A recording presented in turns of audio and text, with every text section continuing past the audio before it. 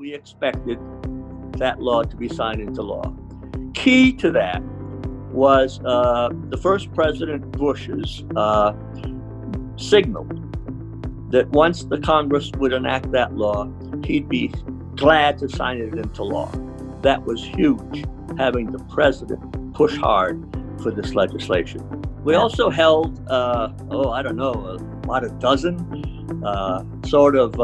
not protests, but rallies in front of the White House, in front of the Capitol, where, again, dozens and dozens of people from throughout the country came to participate in those events that shed a public light on the law. And the day it was enacted, the day Congress passed it, it passed in the Senate last. Front page pictures of disability advocates in the New York Times. That was cool.